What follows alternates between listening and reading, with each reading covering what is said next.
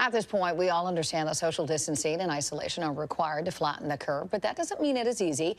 Here with strategies to cope during this time of disruption is co-founder of the Chopra Addiction and Wellness Center with Dr. Deepak Chopra, Nirmala Raniga. Nirmala, let's get right to some of these strategies. And you say first and foremost, you have to have a restful sleep.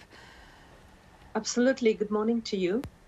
When we don't get enough sleep, our immune system gets compromised. With currently what's happening with anxiety and stress, we are not getting enough sleep. We are worried.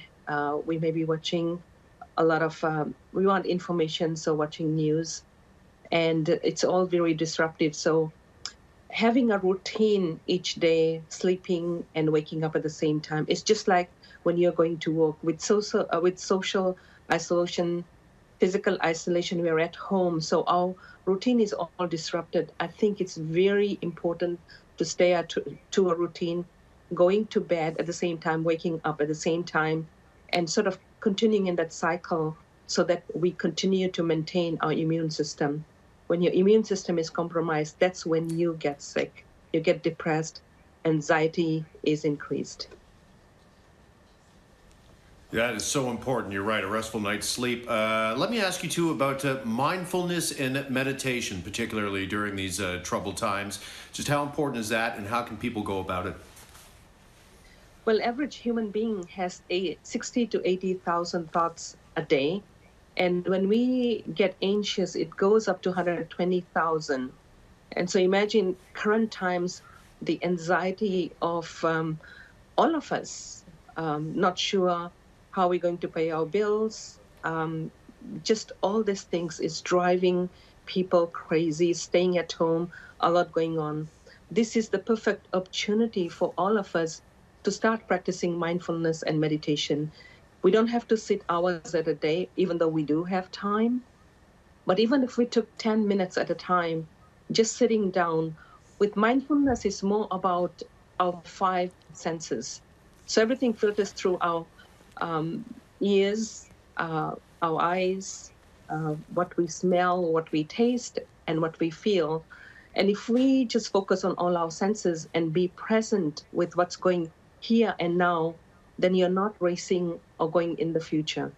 With meditation, there's different forms of meditation. There's the mantra-based meditation, there's body scan, there's relaxation techniques.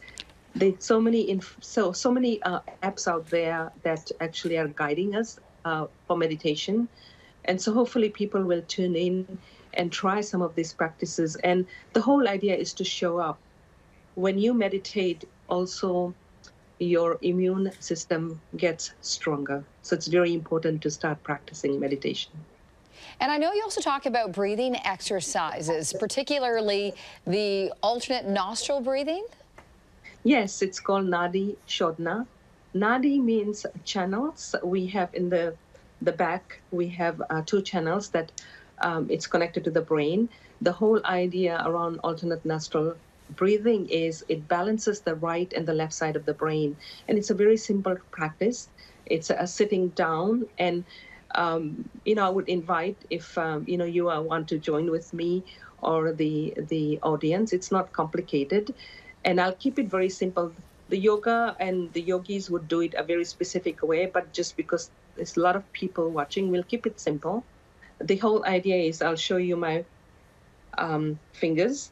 So if you can close your right nose, and then you're breathing through your left, so inhale through your left, and then closing your left and exhaling through the right.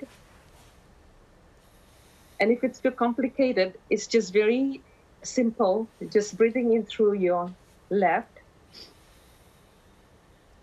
closing, and releasing. Inhale. I think I'm going to have to work on this, guys. Yes, and it's a practice. It's a practice. Nirmala, I'm gonna be in contact with you because I got to work on that. I got to work on my coordination there. Thank you for some of those tips, some great strategies there, Nirmala Raniga. Thank you so much.